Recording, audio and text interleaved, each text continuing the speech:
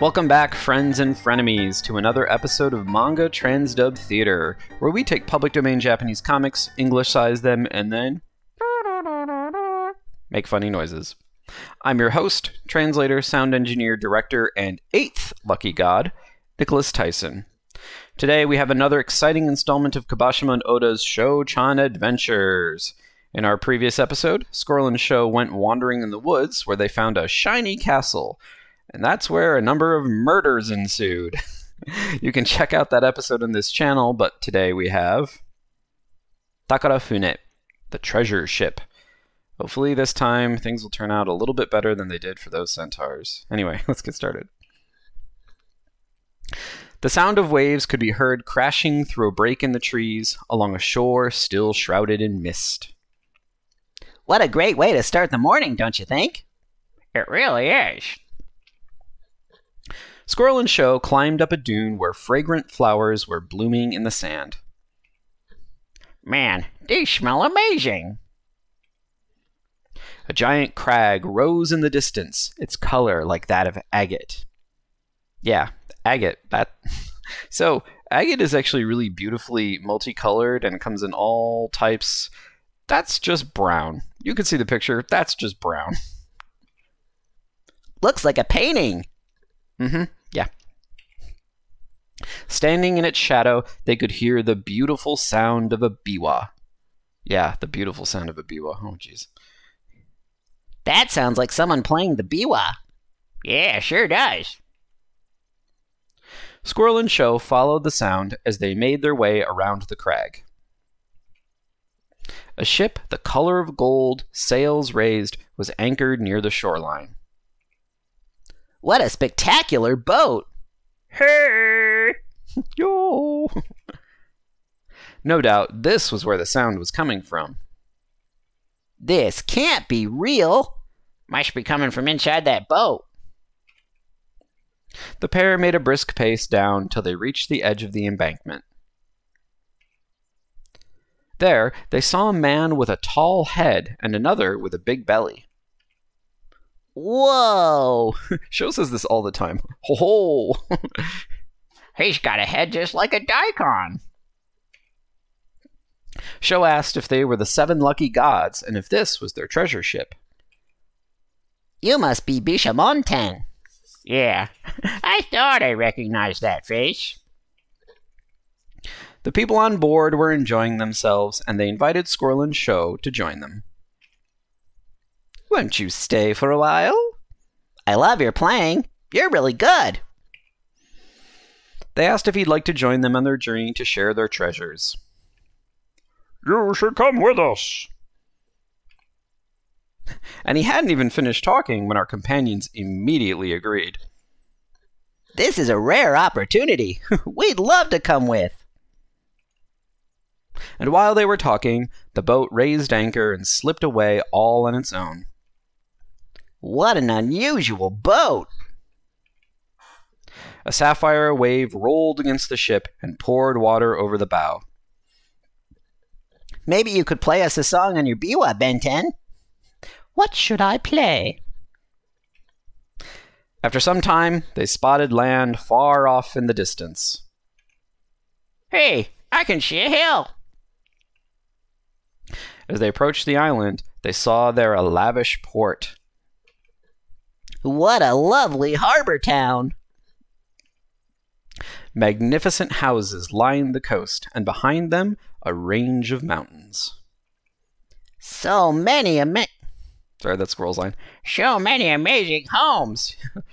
Just sticking to the production values you guys expect from me. Yet the city felt desolate, and the people there were profoundly unhappy. It must be so boring having to live here. Nobody would even talk to me. They all seemed so aloof. The 7 lucky gods raised sail and left the port without sharing any of their treasure. That place was the pits. The next port they came to was particularly lively. Their ship came to a stop, and along the shore were a number of workshops and stores. Looks like this place is mostly shops and whatnot. they were surprised to find that the people of the town were all fighting with one another. Look, Sho, there's not a single one of them not in some kind of dust-up. They all seem so selfish. So the 7 lucky gods raised sail and left the port without sharing any of their treasure. They're all like wolves at each other's throats there. I just kind of guessed that it's Daikokuten talking here because, I mean, it may have been Benten. I don't know. It's not exactly clear. The next port they came to looked completely run down. Man, what a dirty place this is. The houses that stood near the coast were all dingy, and the people lived there in extreme poverty.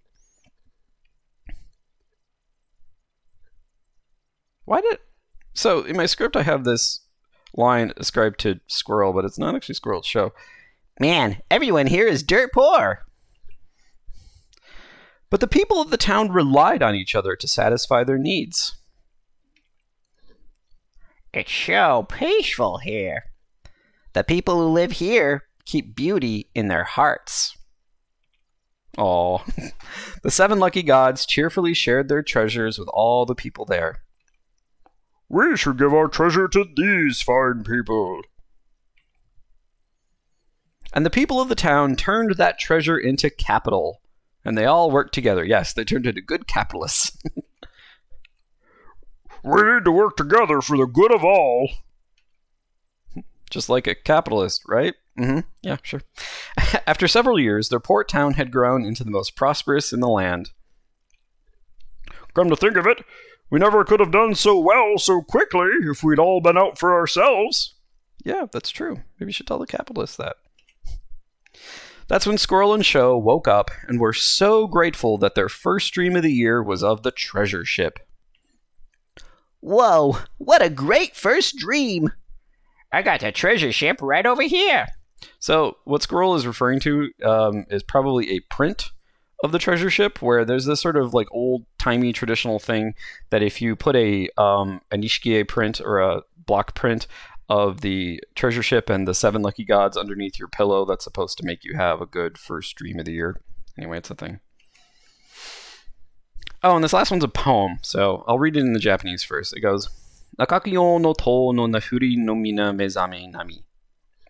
Norifune no oto no yoki kana. And that translates to something like, how great the sound of the ship mounting the waves, as all those who sleep in the eternal world awaken. Oh, it's one of those poems where it's a shame if you read it backwards. And indeed it is. So if you can read that katakana, if you read it backwards, it will read the same as if it's forwards. Anyway, that's all for this week's episode, excuse me. If you enjoyed this video, it's a bit of a short one today, don't forget to like and subscribe. And if you really liked this video, you can always support my work on Patreon. That's patreon.com/itcamefromthemanga, all one word. You can follow me on Facebook and Twitter, links for which can be found in the description below. I will be back next week with another episode of Manga Trans Dub Theater, but until then, do not let the man get you down. Bye!